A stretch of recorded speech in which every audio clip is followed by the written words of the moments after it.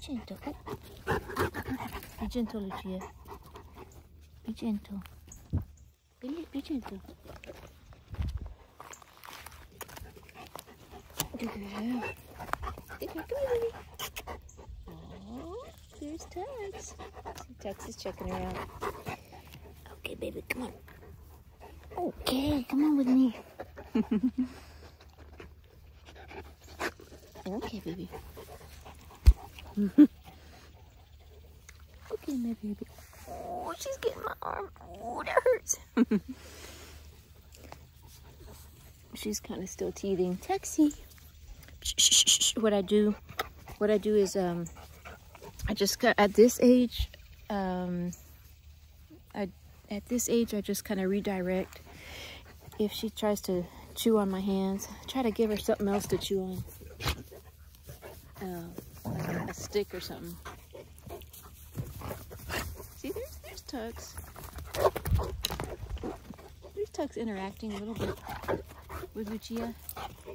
Some people say that Tux doesn't really interact too much. He does occasionally. But anyways, what I wanted to talk about on this video is kind of how I prevent food aggression in my dogs. Because especially with a dominant guardian kind of protection breed, or any kind of dominant breed, and yeah, and you can kind of, I guess you could throw the Pitbull in with that mix. It's arguable, but Pitbull's pretty fierce breed of dog, I would say. And so any kind of breed like that, Cane Corso, you know, any kind of dominant breed, there's a propensity for it to become aggressive with food or any other high value treat. Like, I guess another term is resource guarding. And so, I mean, really with any dog, this is possible, but I think more so with these kind of dominant breeds. It's so important to she got a little stick there. So important to train them early on to prevent that, because as you can imagine, once they reach adulthood, you know, and they're big like Ozzy, the alpha male that I have, 150 pounds. You can imagine, you know, if a dog his size and that powerful, you know, becomes a dog or food aggressive towards one of the pack members, that could be a catastrophe. But what I have, baby, be gentle. What I have is I'm gonna kind of string together some clips that I have taken. There you go. I'm gonna put it up here with me. Lucia. I'm gonna string together some clips that I have taken over the last couple days that I've had her, and and just kind of show you how I'm getting them used to eating next to each other. That's one thing, is that you start them off kind of getting used to eating next to each other, and then that hurt.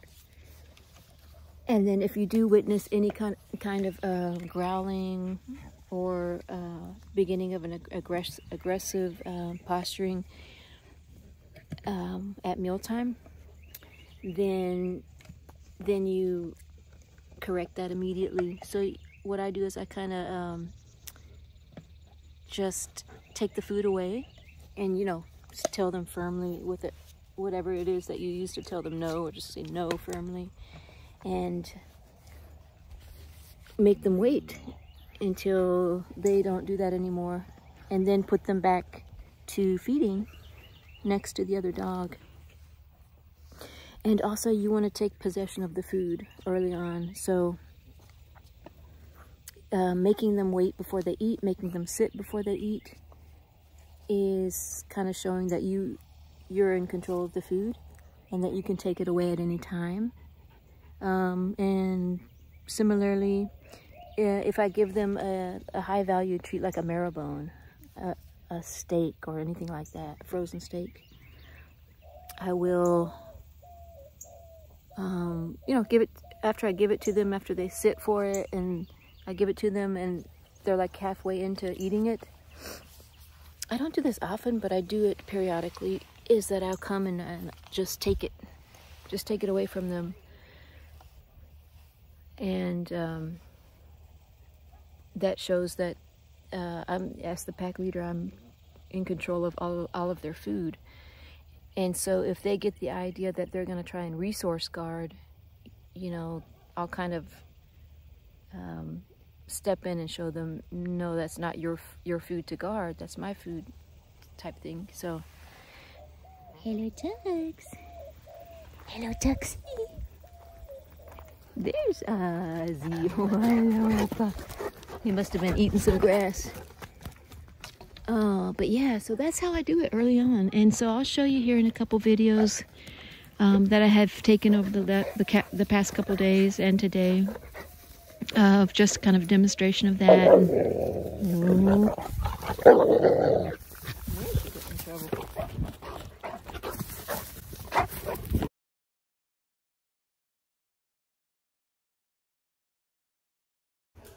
Good. I hope she eats something. This is her very first time home. Gypsy girl. Gypsy girl. Is that a puppy? That's a puppy. Lucia. Dolce, that's a puppy.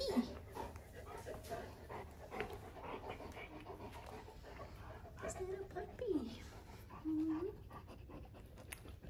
Let's see if she'll eat something. Is that a puppy?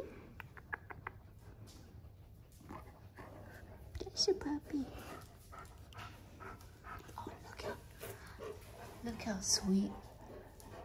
Look how sweet Dolce, how motherly she is to her.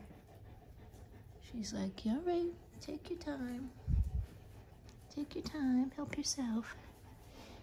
Oh, she is so good. Dolce is so good. So, gotta really watch them around her. I was carrying her with that puppy pad, just in case she had an accident. Let's see if she'll have a few bites. You gonna have a thank you bite? No thank you bites?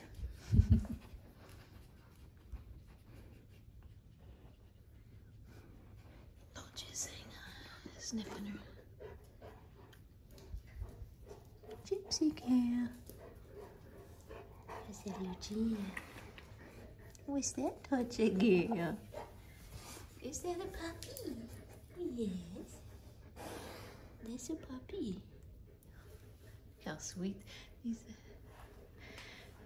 how sweet they are with her. They're real gentle with her so far. She's trying to come for shelter.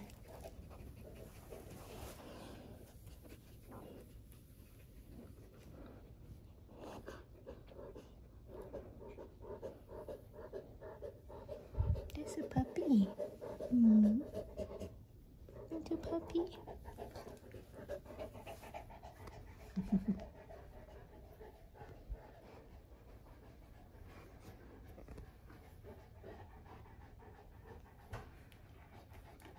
Okay, Dolce.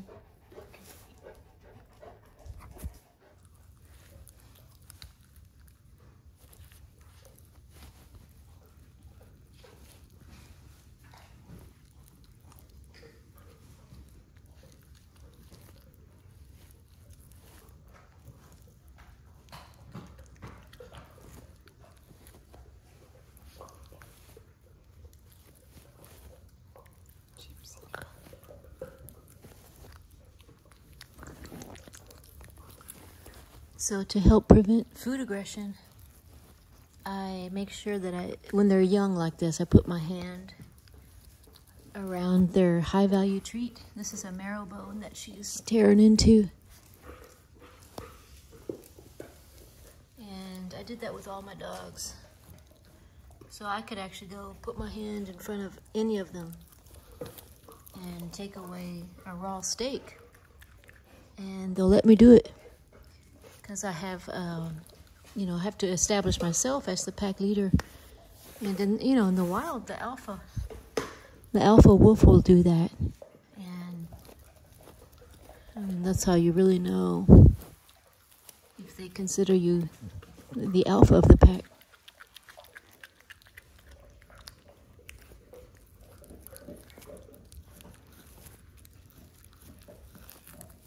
But it has to be done when they're very young first. Otherwise, it's dangerous, of course, you know. But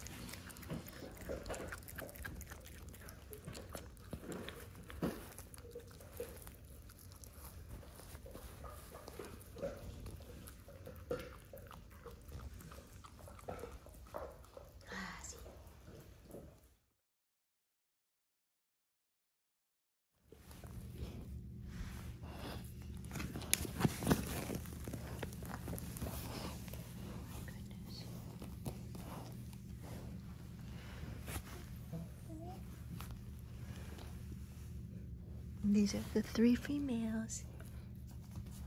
The 2 puppies. Look at them. See, no treat aggression, no food aggression.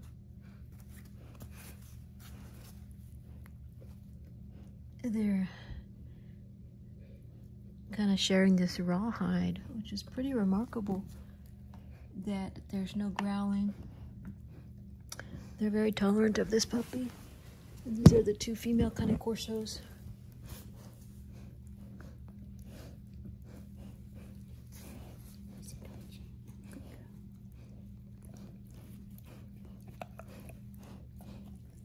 And then a Pitbull puppy.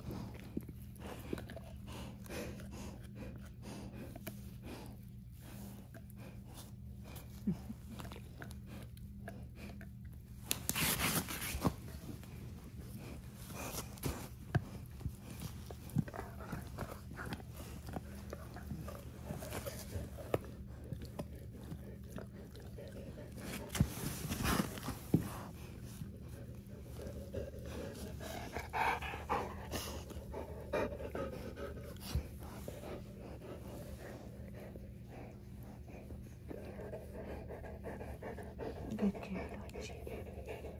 Yes, my good girl, baby. Yes, my good girl.